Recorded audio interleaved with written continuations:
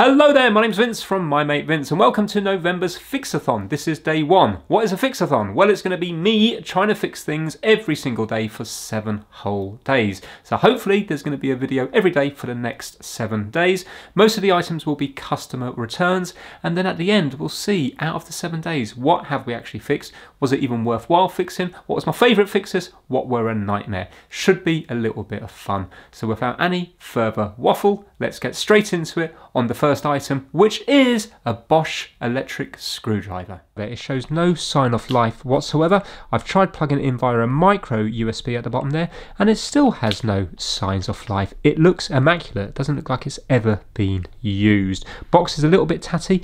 It's a current model, IXO 7 or IXO 7. So let's bring it over to the mat and see if we can work out why it's not working. Now check this out. If I plug it in here, it's not drawing anything. So if you look there, 0 amps. And there's no indication of any charging light whatsoever. So let's undo the screws, take it apart and see what's happening on the inside. It looks like we've got various Torx bits around the edge.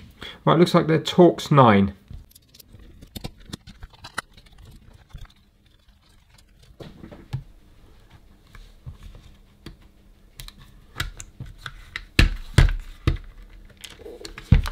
Right, I think I have to take off this front bit.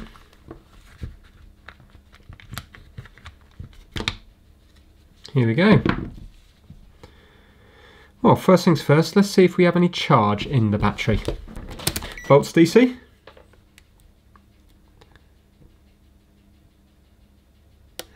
No, nothing at all. How bizarre. So I wonder, has the battery itself failed, or has something on the board caused that? Oh, we've got 2 micro switches here.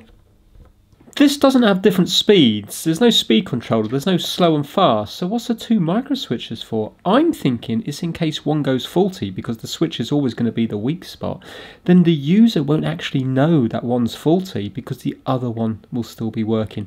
If that's the case, that there is a lovely little bit of design, but put it down in the comment section why you think there's 2 micro switches. I think it's so if one fails, then the user will have no idea, and that way Bosch retains its reputation.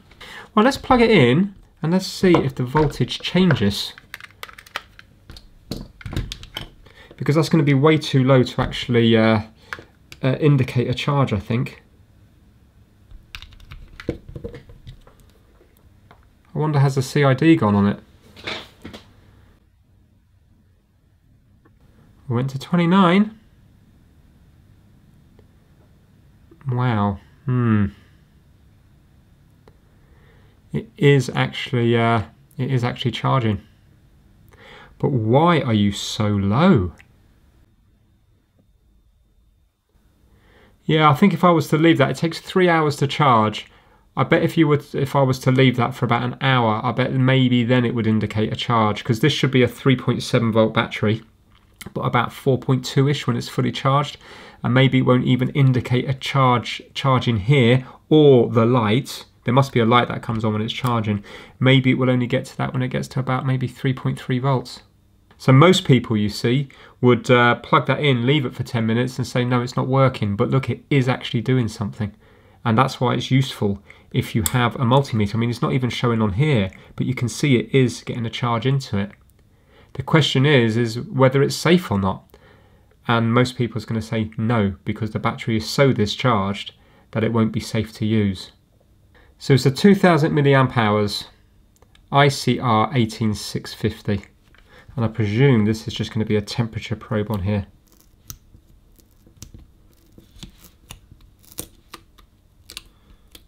Yeah.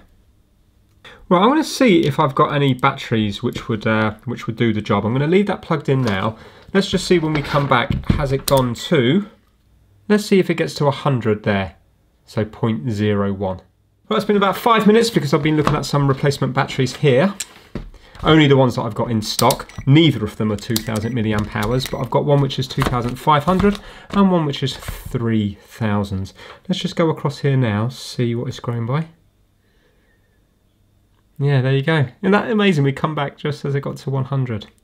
So now this is my question. We can clearly see it's charging, but it's not registering a charge because it's putting it in slowly, which is the safe thing to do.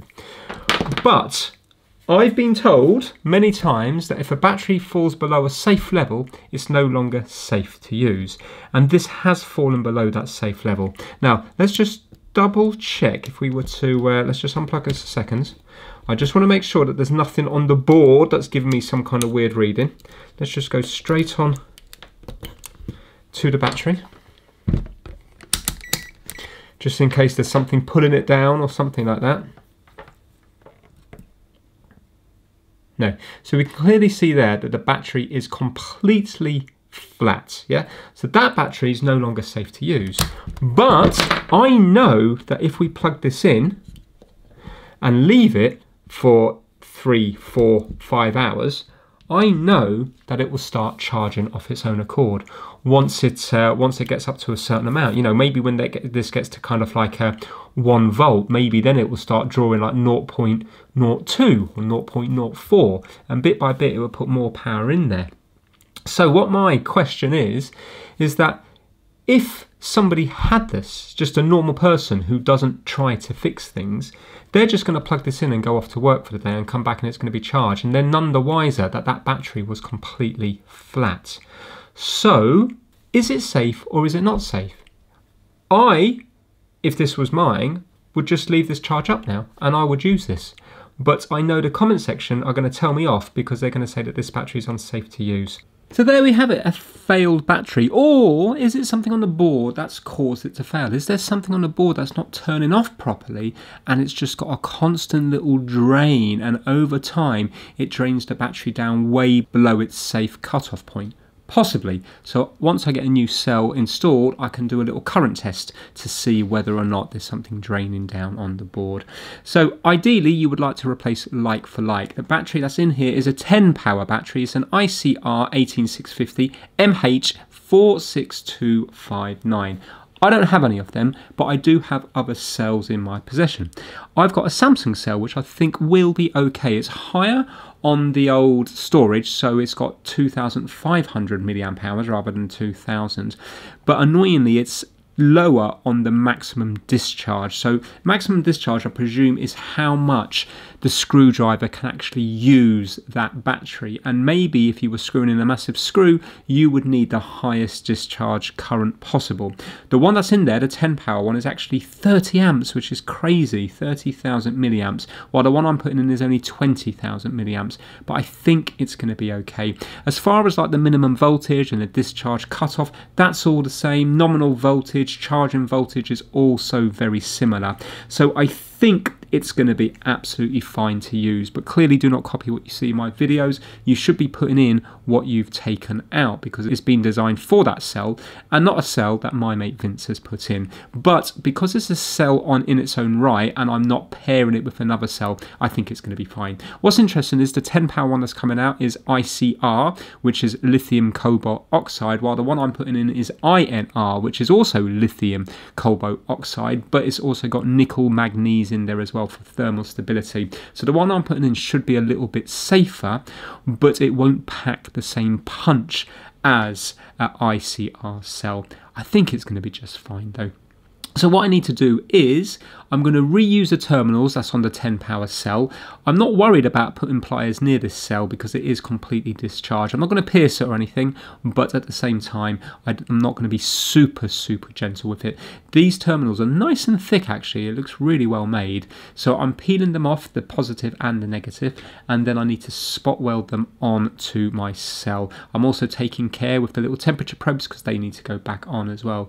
So I need to spot weld on these terminals that I've just taken off onto the new Samsung cell. Then hopefully this will be working again, but we have to do a current test to see what it's doing. Let me just show you a little bit of the spot welding because that's always enjoyable. Okay, I am at 5.7 volts. I'm at 15T. Let's see if that's going to be okay. Right, I don't think this is going to go through. Slightly worried. I'm going to stand up because it's right at eye level, so I'm going to stand up.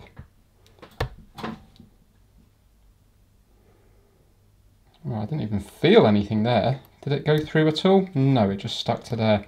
I think I'm going to have to go up to 20T. Right, I'm now at 20T. Let's see if that makes a difference. Here it goes.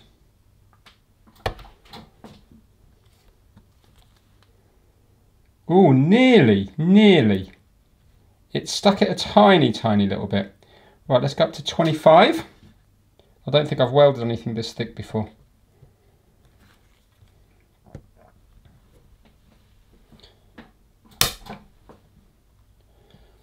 There's a bit more power there, but still not enough. The thing is that nearly blew through the metal. Let's go up to 30. I don't really want to go higher than 30.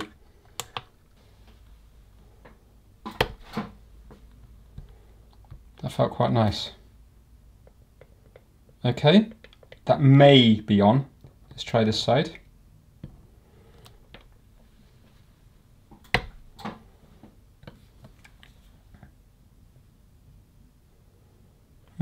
Maybe. I've got lots to play around with on here. You know what, I am gonna... Nah, that's coming off. I'm gonna go up. I'm going up to 35. Let's see if that's gonna do.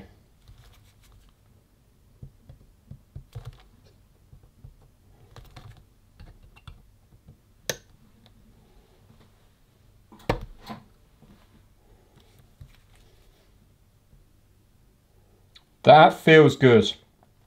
That definitely feels good. I think 35 is the answer on this one here.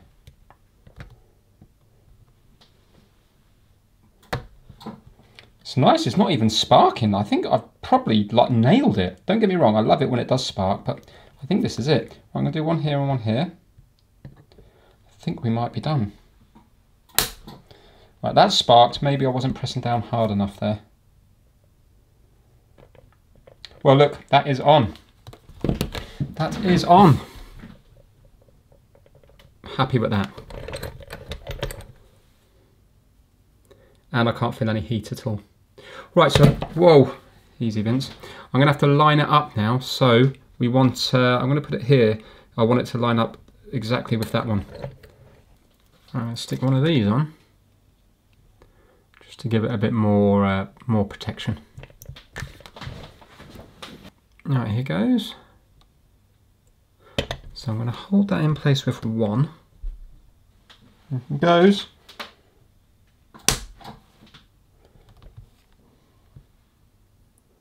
It's done it. Probably not straight, but it's on. And here. That was a nice one.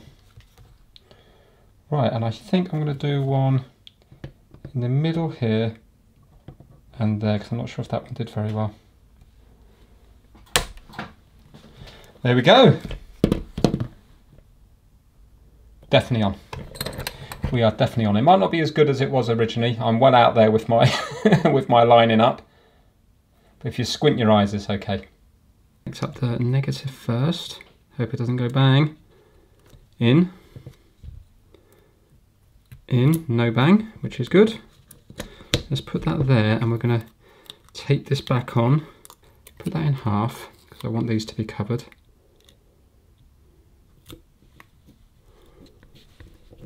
There. Right, okay.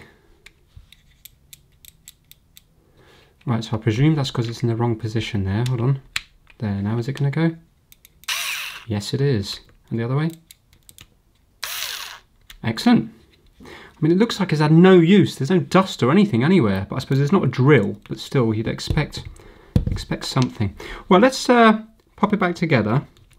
And, well, actually, no, we want to test it, don't we? We want to test it for, let's charge it to begin with, and then we want to test it for, see if it's leaking. Why did, you know, why did it, is it using current? Why did it drain in the first place? Or was the other cell just faulty? Let's see what's happening now. Can you see there, 0.89, 0.9. And we have a green light here charging. Let's see how quickly it's going up. Let's see if it's charging. Yeah. Does it work when it's charging? Nah, it cuts out. Yeah, so it's got some sort of lock on it. Hold on. That's clever. Right, well look, we can measure it now, can't we? So let's put this into current. I never ever do this. But let's put it into... Well, should we do it into milliamps one? And that will show whether it's drawing anything when it's not in use. I think that's correct. So if we were to put that there, and then if we were to go across here and here, then that's going to show us, isn't it, whether or not it's drawing anything. Is it because I'm in the wrong one? Would I have to be in 10 amps to actually make it work?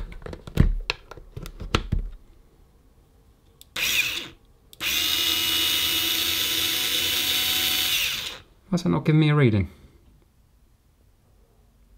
Oh, I'm such an idiot. Sorry. Right, let's go to there.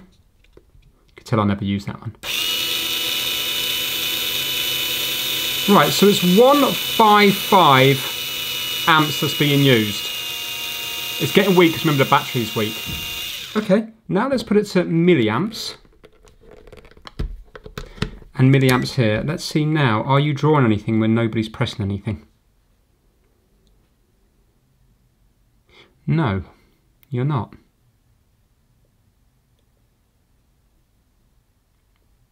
So it looks like the battery is not just going to go flat on its own. Just in case, I can't see how it makes a difference, but just in case I'm going to unplug the other side. No, and now let's put it to here. Go to amps. Let's just see, because we know it is definitely working on that one. It's not reading anything there either. So I'm not sure why that battery was so low. Maybe it was just a faulty battery from manufacturer, and maybe when it arrived to the customer it was already the voltage was already low. Maybe this has never been used. I just want to see, hold on, if I take the leads off, is it going to 1? But that's so small. It was going to 1 anyway, even with the leads off. So that must be just a meter. Well, if I'm doing that correctly, there is a big if there, then I don't think that's drawing anything, meaning that I think we can say that it was the original battery that was at fault. Right, let's give this a good charge up and see if we can find something to screw. Boom, boom. So I put the trigger back in, I put the cover back on, drop the screws, and then I charge it up. I do notice after about 20 minutes or so that there is a fair bit of heat coming from it. So I get my thermal cam out, but it's okay. It's like 30 something degrees. It's just warm to the touch, but it feels like it's coming from the actual battery board rather than the battery itself. I presume that's completely normal. Anyway, the good news is the more it charges, the amps drop and drop and drop. And eventually it gets to the stage where the amps are showing 0, which is brilliant. So it means then that it's charged itself up, and then it's also stopped charging when it's reached a level. And then, just to make sure, I then unplug it and I plug it in again, and it goes up to 0.2 of an amp. And then sure enough, 5 to 10 minutes later, it goes back to 0 again. So it's definitely cutting the charge off. So it looks like this is fixed. So now I just need to find something that I can screw in to show you it working for the end of the video. Right, here we have a real world test. Been doing a bit of decorating here in my mate Vince's house. When I say we, not me, my wife, but I have been laying floor, wallpaper, etc. But she's painted this here. So there was already a towel holder thing up here, and I undone it so she could paint with the roller. So there's still raw plugs underneath here. They just don't look like wall plugs because they're covered in paint. But anyway, here is the screwdriver. It has a nice little light at the front, and we can screw in and also undo as well. So there we go. Now let's see how it copes with this. Oh, I like the light.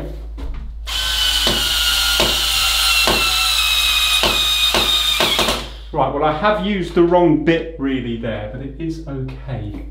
I should get a level by rights. Hold on, how much? Let's have a look. I'll just do it by eye. There.